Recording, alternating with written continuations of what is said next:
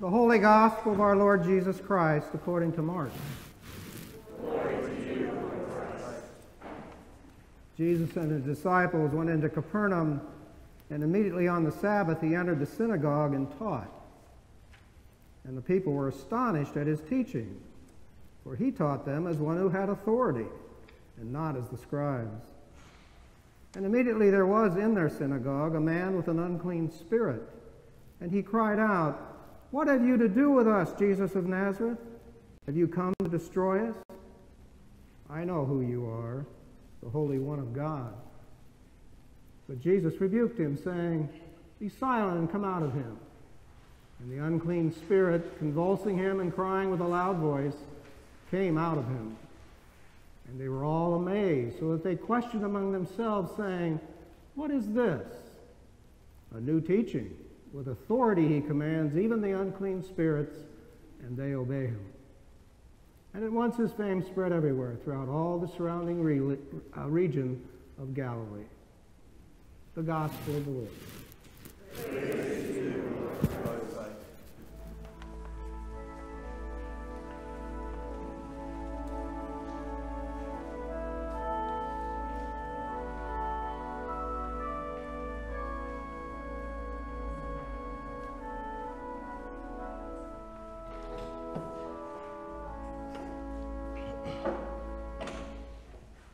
In the name of the Father, and of the Son, and of the Holy Spirit.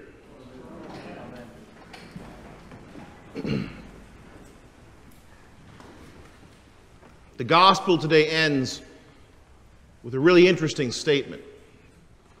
And at once, his fame spread everywhere throughout all the surrounding region of Galilee. Fame is a tricky thing. Growing up, I had two different desires, or perhaps a better term is tracks, to become famous. The first was to be the closing pitcher for the New York Mets. I can remember riding the public bus to high school every morning, listening to music in my Walkman, trying to figure out what song I would use to make my entrance with the game on the line as I sprinted in from the outfield. I think I eventually decided on the Superman theme song by John Williams. Unfortunately, I was not a good enough pitcher in high school to make even the Mets.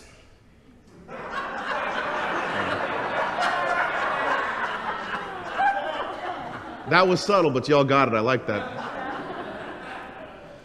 The other fantasy I had about being famous was to be the lead guitarist in a heavy metal band like Slash for Guns N' Roses. Now this was pure dreaming. I never even learned how to play an instrument. But my air guitar got really good over those years. Fame can be a terrible idol to chase. For some, fame can even be a dreadful curse, as we've seen with so many famous people who have medicated themselves to death with illegal drugs because they could not handle their fame. Fame comes from being known for accomplishing something extraordinary, whether in sports, cinema, politics, or fields like science, literature, or even religion. What fame gives a person is a platform to influence more people to hear what the famous person has to say. What began to make Jesus famous in Mark's account was, after his baptism by John, that he spoke with authority to a group of people in Capernaum. Capernaum is a city on the Sea of Galilee, about 121 miles north of Jerusalem and about 30 miles northeast of Jesus' hometown of Nazareth. I have been to the synagogue in Capernaum that is mentioned in this reading. As I sat there, imagining this very scene that we read today, I imagined myself as a member of the congregation. How would I have felt about what we read today? Or perhaps a better question is, who would I have told about what I had just seen? If there's anything I could say for sure about communities of faith, it's that secrets don't stay secret for very long. In churches, news spreads faster than a room empties when someone sneezes without a mask on. Can you all imagine? Can you all imagine if, as I was up here preaching today, one of you stood up, possessed by a demon, and started talking back to me?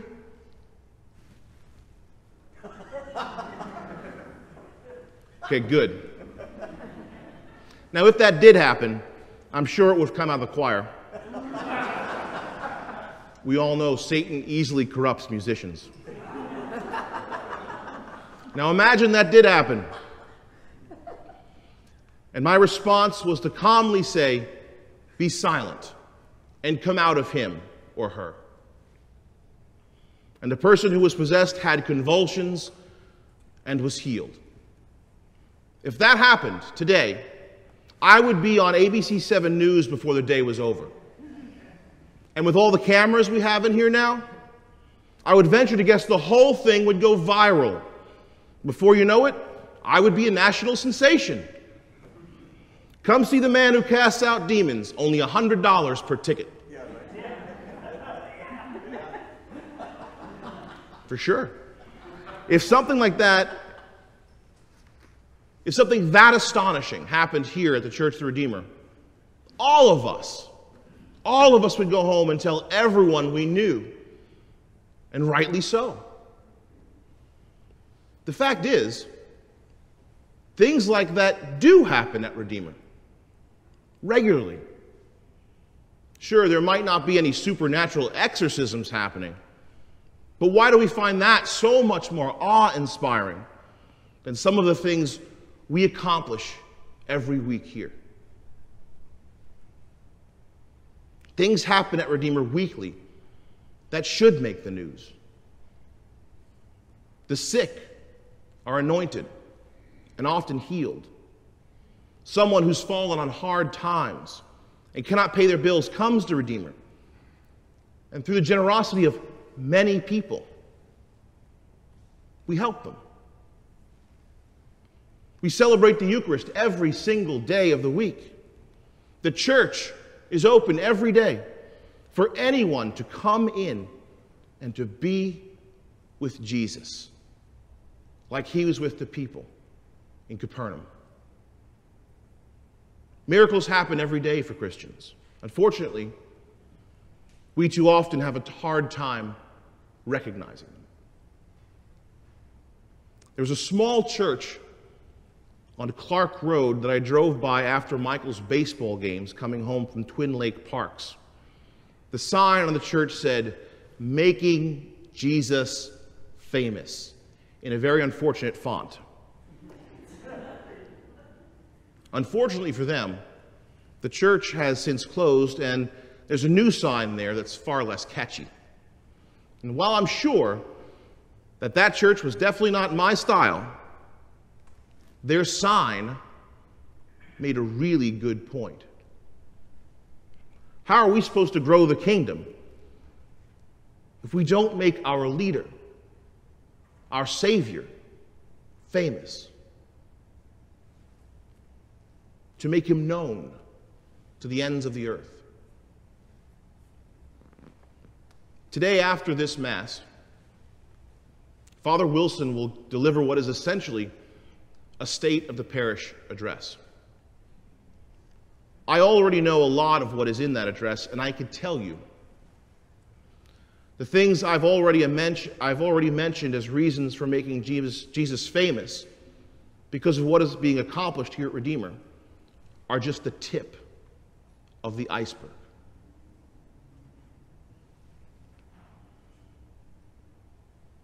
At the end of the Mass, the deacon of the Mass dismisses us saying one of 3 or 4 optional forms found in the prayer book. Let us go forth in the name of Christ. Let us go forth rejoicing in the power of the Holy Spirit. When you hear that, I hope in the back of your minds you also hear, let us go forth and make Jesus famous in Sarasota and beyond. Pride in your church can be a good kind of pride.